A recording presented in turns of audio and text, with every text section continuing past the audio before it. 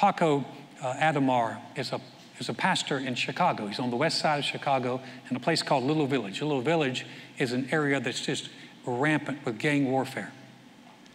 And Paco was asked to lead a prayer vigil for a young man who was gunned down by a rival gang.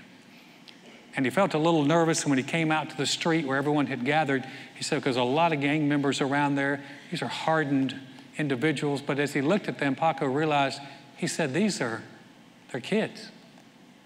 They're teenagers. And at the most, they're in their 20s. He said, I'm twice their age. And he said, I felt inadequate. And he prayed, Lord Jesus, what would you say to these kids? What would you say to them?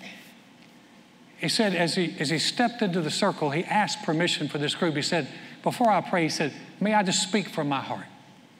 They gave him permission, and he said, these are the words that came to him. He said, I realize that many people have told you that this gang warfare and this violence and back and forth is nonsense. I've realized that people have told you a lot of what you're doing is wrong.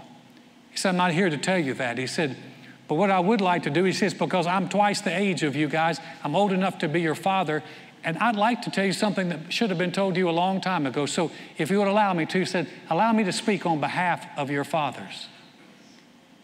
And he got quiet, and he looked at him, and he said, my son, my daughter, please forgive me for not being there when you needed me. Please forgive me for not being there to watch you take your first steps. Please forgive me for not being there to play catch with you when you were growing up. Please forgive me for leaving you when you needed me the most. Paco said as he was sharing this with them, he said the tears just began to flow freely. And much to his surprise, as he looked around that group of these hardened kids, these gang members, they began to weep with him. He said it was after that he had a special bond with them. He had had no credibility in their world.